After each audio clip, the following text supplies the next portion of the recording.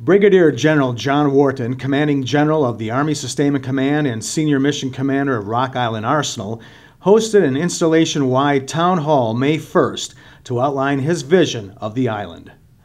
Wharton described Arsenal Island as an Army post with regional and global impact. Not only is it the largest employer in the region with more than 7,700 employees, it also pumps $1 billion annually into the bi-state region of Illinois and Iowa, known as the Quad Cities, affecting 14,000 jobs. He cited 10 major commands here that support military personnel worldwide through manufacturing, research and development, sustainment, engineering, and training missions. His vision is to transform Rock Island Arsenal into the home of Army logistics through a logistics command and control center whose mission continues to grow globally.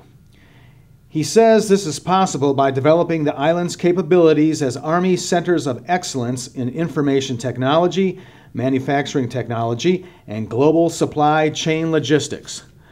Wharton's plans also include making Arsenal Island into an integral partner of the Quad Cities community by strengthening its partnerships with local companies, small businesses, and local academic institutions. And Wharton discussed the latest developments on impending furloughs for civilian employees resulting from sequestration cuts that went into effect in March.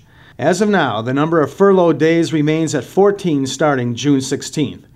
However, Wharton says Department of Defense and Army personnel are looking for ways to prevent this. Everyone around the front of this office, in this room, has faced sequestration impacts. And we're glad to know that the furloughs have been reduced from 22 to 14 days, and we hope that they will be reduced even less, depending on how we move forward. For the Army Sustainment Command Public Affairs Office at Rock Island Arsenal, I'm John Michael Connor.